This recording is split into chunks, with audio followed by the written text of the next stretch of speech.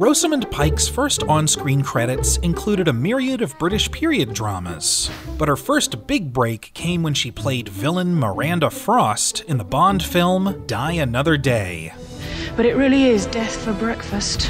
Then, following the success of her Oscar-nominated performance as Amy Dunn in the crime thriller Gone Girl, Rosamund excelled in playing characters based on real people. As Ruth Williams, she shook the British Empire when she married an African king in a United Kingdom. She went above and beyond to uncover the truth as fearless war correspondent Marie Colvin in A Private War.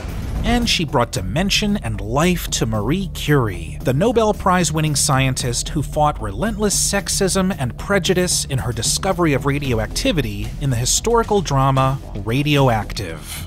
Well, have other people's opinions ever affected anything I've done?